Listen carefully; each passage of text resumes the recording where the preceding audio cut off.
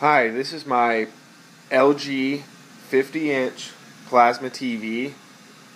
It's model 50PC3D, as you can see, and -UD actually, on the model number. I've done some preliminary troubleshooting.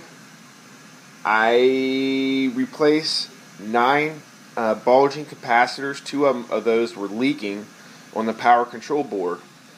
Put everything back together, and it's still flickering. It didn't resolve the issue. It stayed the same, which I was really surprised with. So I'm asking anyone out there if they have any knowledge on a flickering plasma screen. If they could help point me in any direction, that would be appreciated. Thank you.